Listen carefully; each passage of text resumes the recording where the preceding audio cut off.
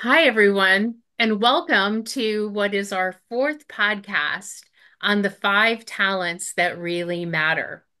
Now, in the previous three podcasts, we learned about the five talents. We learned about the authors, Sarah Dalton and Barry Conchie, and how they were inspired to write the book and how they arrived on five talents. And so, this podcast and the next one, we're going to be doing a deep dive in what are the five talents and what's relevant as you think about those talents for you and your organization. But one of the things, just to kind of catch everyone up is, we've talked about whether or not organizations have the right strategy for talent acquisition. We've talked about leadership and what are some of the misconceptions about leadership and how we define leadership and what a good leader does. And so these two discussions on the five talents really extend that discussion and help us take a deep dive into what really matters. So, today we're going to be talking about two of the talents. We're going to be talking about setting direction, and we're going to be talking about controlling traffic. Now, when I read the book, one of the first things I liked about setting direction, and this is so simple, was you have to create a direction and you have to create a journey that people want to go on. It's not just a matter of going anywhere. It has to be purposeful, it has to be engaging, and you have to bring people along with you. So let's start out, and I'll open this up. Barry, Sarah, let's start out with setting direction and how you arrived at that and how you connect setting direction with controlling traffic. Well, Pamela, with the idea of setting direction, um, you mentioned that the destination has to be worthwhile and the journey has to be interesting. And when we wrote the chapter, I remember a story about a friend of mine who was going to go on a bus trip. And he went to the local bus station to buy his ticket. And he went up to the counter and he said, I'd like a roundabout ticket. I'd like a return ticket. And the ticket salesperson said, well, where do you want to go? And he said, well, back here. And it was a funny thing because it was true. The whole idea of a roundabout ticket is that you go somewhere and then come back. From a from a company perspective, the destination's a staging point to somewhere else. And very few leaders are capable of articulating the multiple staging points that take you 10 years into the future. They might get, I don't know, a couple of years, they might get 3 years, but they can't get 10 years. So, one of the things that we discovered when we studied really, really effective leaders is that the thing that guides them more towards that longer term future is how they define value in where the initial destination is and where that value can lead us as an organization. And the creating of value is saying that this destination is better than that destination. Or as we define that destination, this journey is much more interesting than that journey. And that's actually a really important thing for every leader to think about because I'm not sure we see that many good examples of it as we look in the business world. People are much more interested in short-term goals Mhm. and they're much more interested in the short-term activities that take them towards their goals. But one of the questions to reflect on, and maybe we start with this, and Sarah and I ask this question quite a lot in organizations, but what would be lost to the world if your company didn't exist? Let's Okay. start with that question. Mhm. So, you exist now, but let's say you don't exist in the future. I mean, the first thing is, would anybody notice? Now, if the answer is no, then you probably don't have a clear vision or value set already. You're probably already commoditizing your business and your services. But on the assumption that something would be missing to the world, can you clearly define what it is? Because if you can, then you're closer to understanding how to articulate your value and what that value means, not only to your customers, but to the world more broadly. Now, the other question Sarah and I ask, and it's a very provocative question, and it's a question that might upset a few listeners, but at risk of me being traumatized at upsetting people, I'm going to put the question anyway. And that is, could you work for a company who kills people? And what a startling question that is. It's shocking. Yeah. But does that include tobacco companies? Does it include fast food enterprises? So you can see how this gets quite a contentious issue because the nature of an industry, you've got to try to find the way in which you articulate your value to a world. But, I'm not sure about organizations that might stand up and say, hey, look, our abiding value is that we actually kill quite a lot of people. Are you with us? And not many people would feel good about that. And yet those companies exist in the world, and they've got to try to find a way of articulating a meaning that tries to add some value. Now, the reason why I'm struggling is because that doesn't work for me, clearly. There Hmm. are certain types of organizations that I could never work for. Um, but people do, and they work for them in their thousands. And the challenge for those organizations is still the same. How do you give people a sense of value, meaning, and purpose in what you do that inspires people to act and commit and to want to go there on that journey? So, Sarah, as I was reading the book and looking at setting direction, you spend quite a bit of time talking about engaging people with meaning and purpose. And when we look at the marketplace today, and you ask people, what's valuable to you? What do you want in an organization? Particularly post-pandemic, meaning and purpose have a very central place in the conversation. I want to be at a place that the purpose that I have as an individual aligns with the purpose the company has, or that what I value somehow is reflected in the work I do. And so I'm wondering if you could take us in the direction and the research that you did and how you connected meaning and purpose with setting direction. I think one of the ways that you instill that sense of meaning in people is by showing them that their work matters and that their thinking and contribution matters to the direction that the company is taking. And one way that you do that is that you involve them in decision making. Mhm. So, in that chapter around setting direction, there are different ways that leaders can go about it, right? Mhm. So, part of how you set direction is through idea generation and asking questions about what's possible. Some leaders set direction through a really strong goal orientation, but other people establish a vision for the future by bringing people into the fold, right? By testing ideas against people and seeing what's possible, or how we create a framework for how this thing becomes a reality. And I think one of the best ways of giving people a sense of purpose and showing them that they're important is by saying, I don't have this all figured out yet. Could you lend me some of your time? Mhm. So we look at one of the things we look at in that chapter on setting direction is what a good decision-making process looks like. Because way too often you get leaders behind closed doors making all the decisions for the company and where it's going to go. And then they're charged with going out and selling that idea, Mhm. right? And people can immediately pick holes in it. People are immediately wondering why nobody talked to them. And then you get all the frustration and the commentary about lack of transparency, and people don't listen to what we know, right?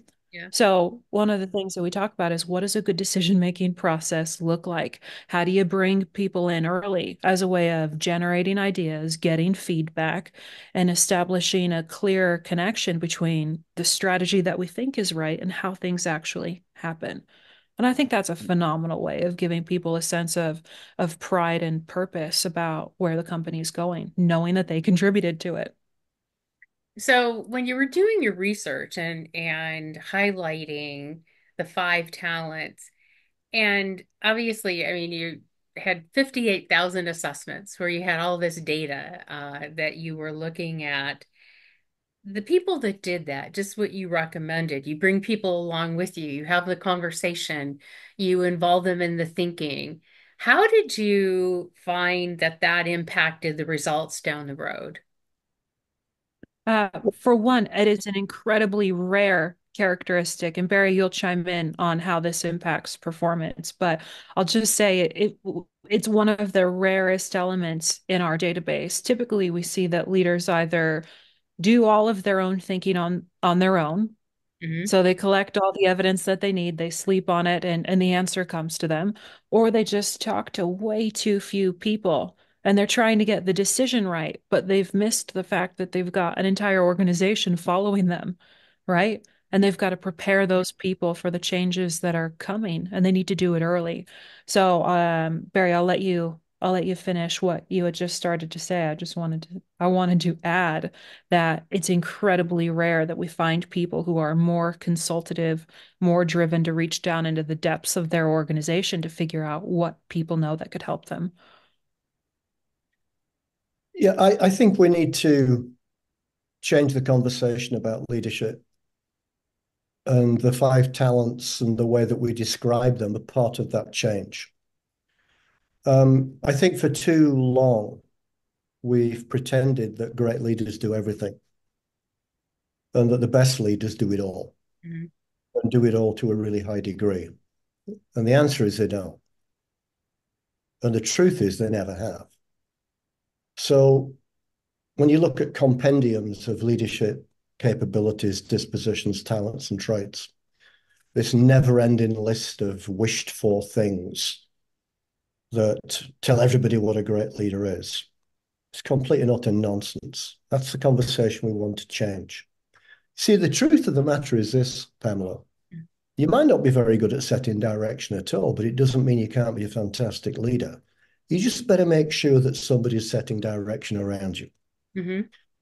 And that's what we mean by the five talents that really matter. We don't expect every leader to be brilliant at each of these five things. And the truth is that they're not. And as Sarah just indicated, setting direction's the rarest of the five. Well, if it's the rarest of the five, that means some people don't have very much of it, Right. Right. right?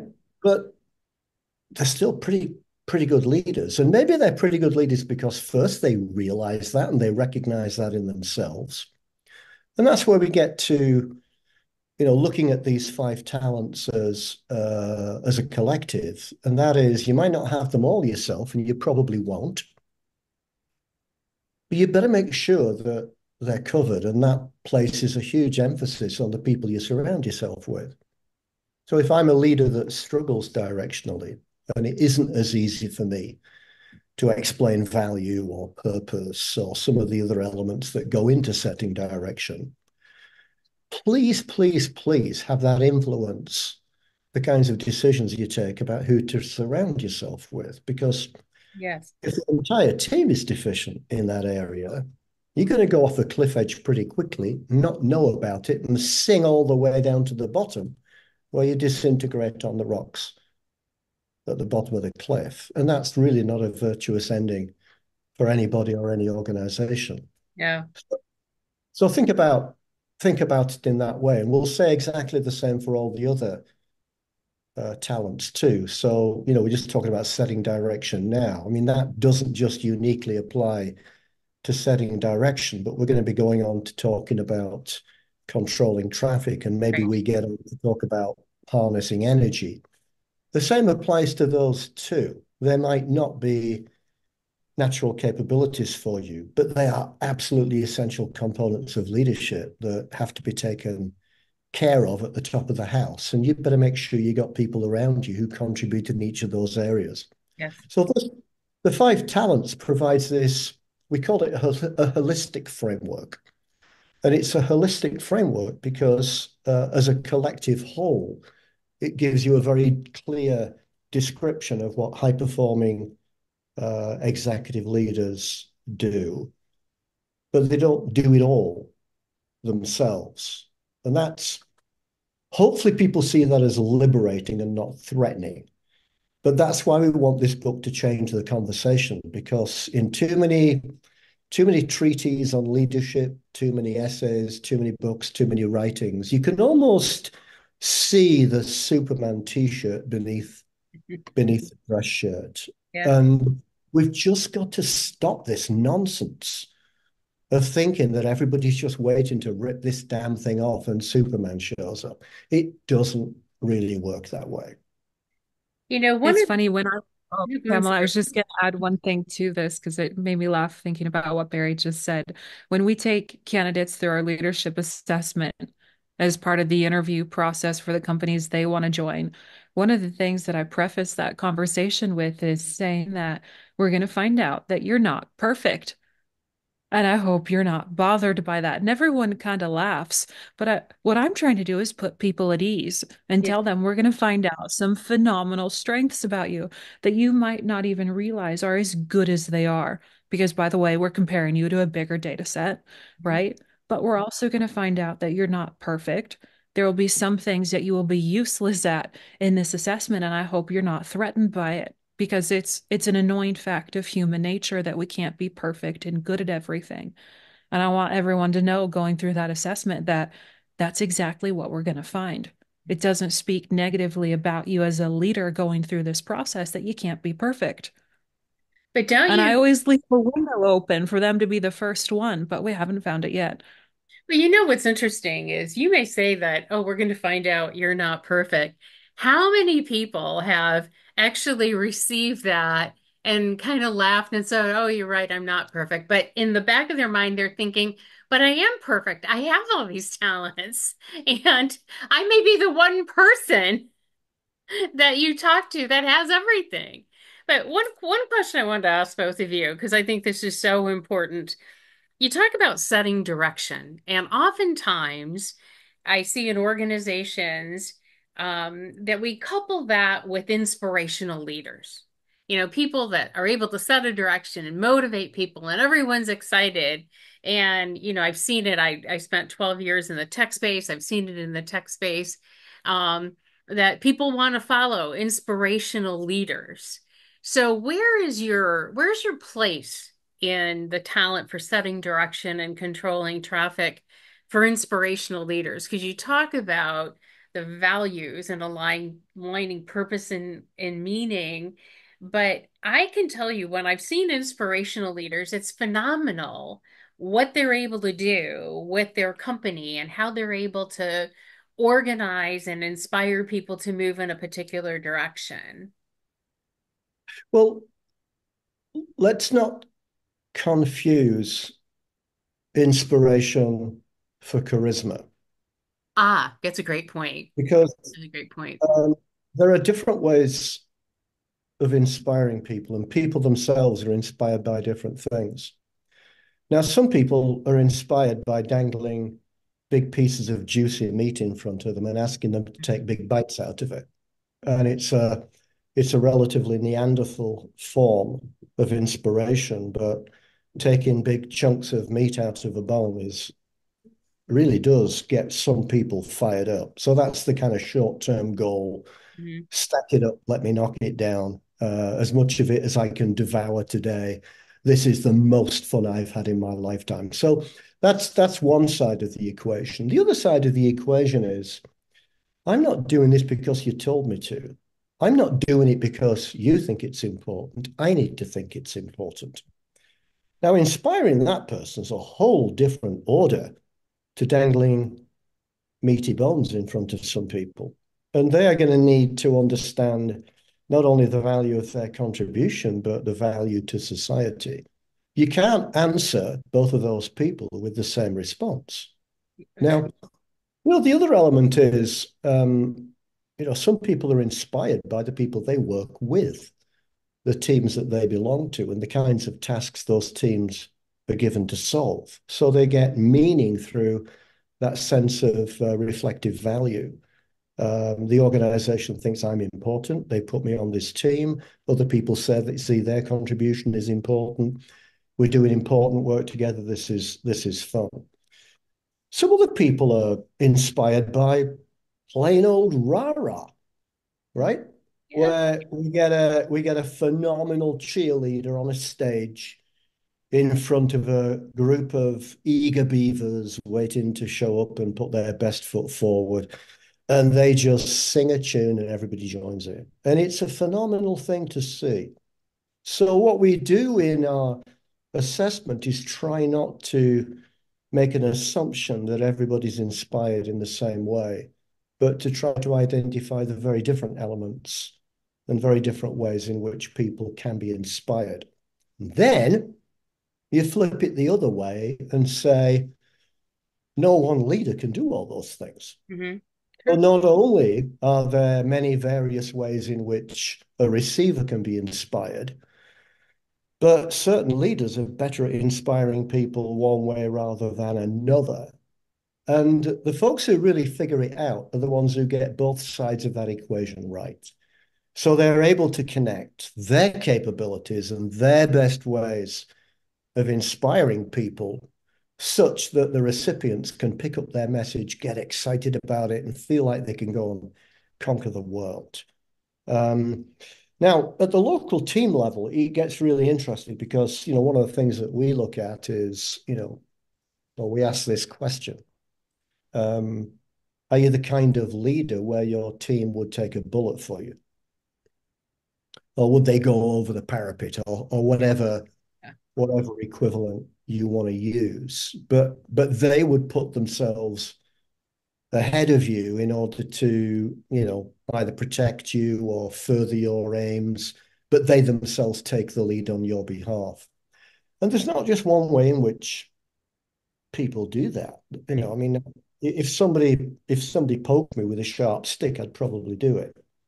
It's better that I choose to do it myself, but I might choose to do it for different reasons than you.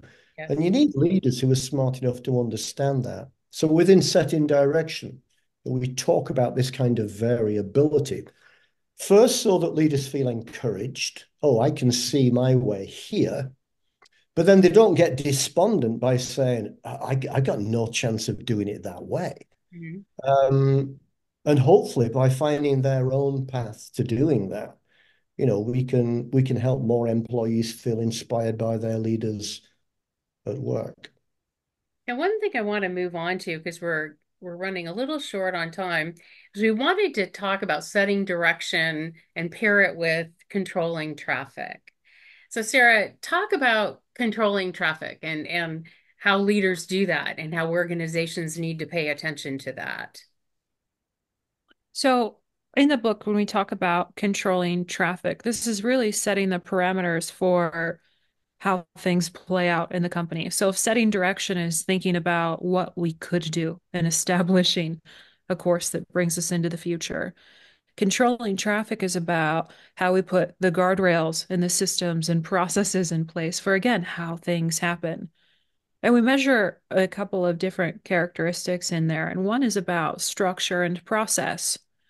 So if you think about your organization as a messy map Mhm. of all this different activity and things going on, creating structure around that allows work to scale and things to happen in more predictable ways, right?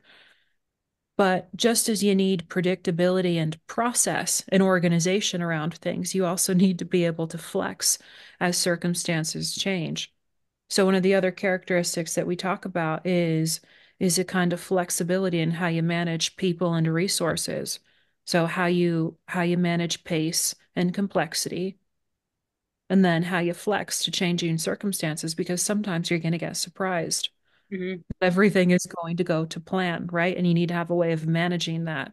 So that's the whole game when we talk about controlling traffic is how do you make progress on all of the different things that you expect to and manage people and resources in the most efficient way. So we create a really strong linkage in the book between establishing a sense of direction and then thinking through exactly how things happen. One of the frustrations in most organizations, Pamela, is a tension between direction and controlling traffic. So the operational aspects of leadership, if you will. And that Mhm. tension is caused often by organizations who think strategy or direction setting is a higher order thing that smart people do, that senior leaders do. But then the execution is the kind of messy bit that the rest of the organization does. And this tension is most evident when execution fails. And it's interesting to look at what happens in organizations if execution doesn't work out the way that the senior leaders who set direction expect it to. So if execution fails, it's a failure of execution, Mhm. is the typical way they Yeah. describe it. So Yeah. they tend to pile on their operational people and try and figure out what went wrong. Here's our view. Mm. If execution failed, it was the direction that was wrong. Because direction needs to take account of our capabilities. It needs to take account of the reality of our organizational structure, of our systems and our processes. And if we set a direction in such a way that the execution subsequently fails, it's a direction that was wrong. Now, that is a very, very different take on an inherent tension in the way that leadership works in most organizations. And we're looking forward to discussions and argument about this, believe you me. But if you don't get that balance and that tension right between setting direction, which takes account of an organization's capacity to execute, we'll Yes. forever be in this trap of we're up 1 minute, we're down the next, we do well 1 month, we don't the next. It's because we ride this sawtooth. Either the direction doesn't take execution into account, or the folks who set direction blame the reasons for execution failing on execution failing. So, in kind of reviewing, because we're coming to the end of our time here, through this session, we've been talking about setting direction and controlling traffic. And the five talents, we're not really talking about them just as individual components. This, I think, goes on into our next two discussions because they all come together to create a particular kind of leader, a particular kind of experience. So, summing up, setting direction, summing up, controlling traffic. I'm going to ask both of you for just a piece of advice. So, if an organization isn't good at setting direction, and I'll give this to you, Barry, because you talked a lot about setting direction. How do they mitigate that? To your point, you end up in the wrong place. You had the wrong plan. How do you how do you work with organizations that maybe aren't good at setting direction and they need to be better at it? What if the entire leadership team's not very good at setting direction? That's scary. That's what we find sometimes. So Yeah, the that's sales scary. point, it's a rare element, and we sometimes find that. And the evidence is in their sawtooth performance. 1 year they're really successful, they knock it out the park. They don't really know why, and then they're in the doldrums the following year because they're just not that good at setting direction, but they might have other good capabilities. One of the things that we recommend you do is, and this is why the assessment is so important, Yeah. is are you clear about who plays that game stronger than other people, and do you put more weight on their opinion? Or is it a free-for-all where people who pretend they're good at setting direction throw their opinions in and expect to be listened to? Because one of the things I'll tell you is that some people aren't worth listening to on direction. They're really not. Yeah. Um, Now, that doesn't sound like the most inclusive comment I could make, and yet it's the truth. If you want to be listened to in setting direction, then be worth listening to. And that means you got to do a lot of hard work. Yeah. Don't have the team around you, then I would argue that you don't just talk to the people you normally talk to, but you dig deep and go wide in your organization and really solicit opinions right down to frontline employees. Talk to them about the most important issues facing your organization and say, we have this issue. What do you think? And it's remarkable the kind of information, insight, and advice that you get. And that could be a very, very good compensation for that kind of deficient thinking at the top of the house. It's very powerful to involve people in that discussion. Sarah, your advice, if an organization is not great at controlling traffic, and we all need to control traffic, you can't do everything all at once. So what's the advice for them? How do you get better at that?